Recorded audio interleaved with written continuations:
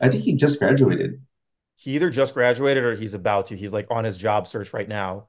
And he's doing that program that you mentioned where you work like primary care and Mhm. NHSC. Is that right? Oh, the service corps. Yeah, yeah, he's doing that. So his job search is actually a little bit more complicated because he has to find a clinic that's part of that like network program. Ah, So he's actually having kind of a tough time finding a job, at least right now. really?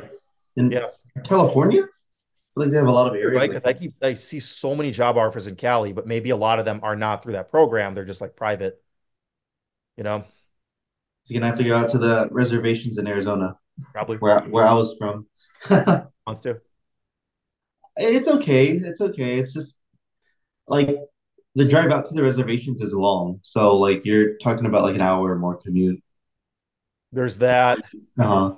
Yeah, those NHSC things, like financially, for some people, they definitely make sense. And it's definitely very honorable work. But I Mhm. know a few people doing those, and man, your heart better be in it, or you better be able to just like really deal with some misery because it's very, very hard work. Mhm. It's hard work. There's a reason the government's subsidizing it. It's because those patients either all of them don't speak English, and you're constantly using a translator, which is extremely frustrating, or they're just like very tough people to work with for some reason, or it's an area nobody wants to drive to or live in. Like there's a reason the government's subsidizing this stuff. Oh yeah.